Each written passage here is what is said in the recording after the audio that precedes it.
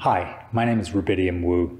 I'm a writer, director, and cinematographer, originally from Australia, but now working in the States. Today we're going to talk about the different shooting modes of the Sigma FP and how they compare as far as resolution, bit depth, and compression. Resolution is how many pixels the camera is capturing in your image. It's usually measured in how many thousands of pixels along the widest side of the image. So you have 2K or 4K.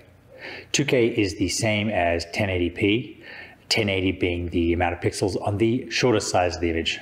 Because it deals with the amount of data stored, resolution has the greatest effect on the size of your footage and how much footage you can fit on a given card or drive.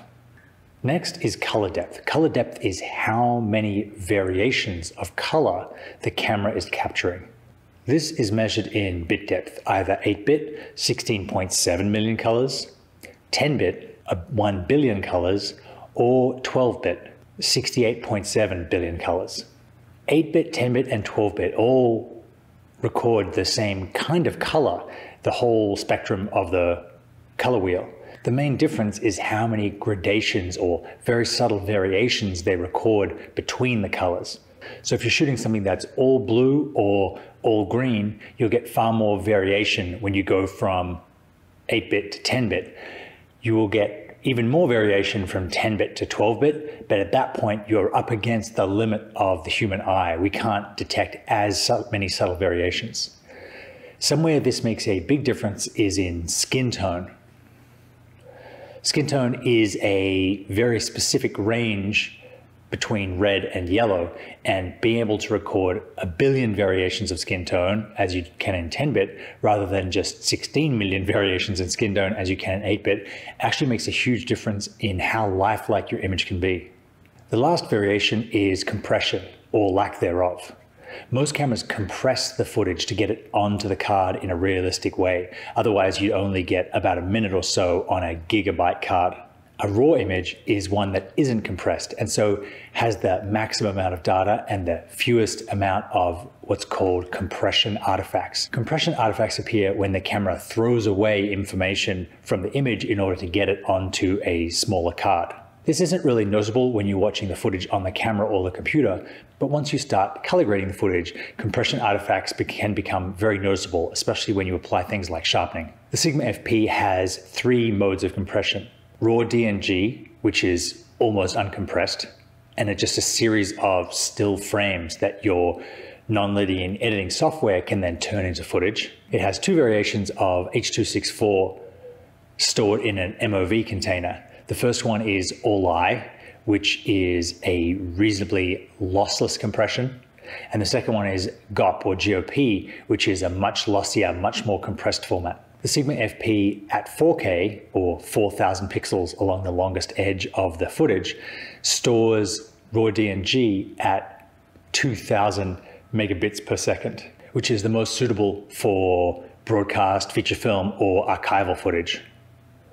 It stores MOV all-I at 440 megabits a second and MOV GOP at 120 megabits a second, which is still 10 times the rate that the typical YouTube video is compressed at.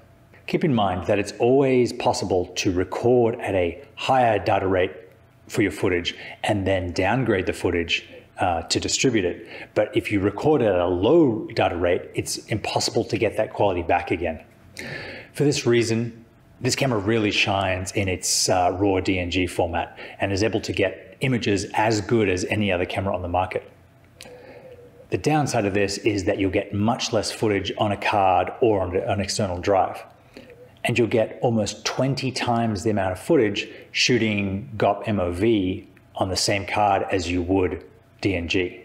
Here we're going to look at the same footage shot in 4K 12-bit, 4K 10-bit, 4K 8-bit, and then the same scene again shot in 4K all-I and 4K long GOP or GOP.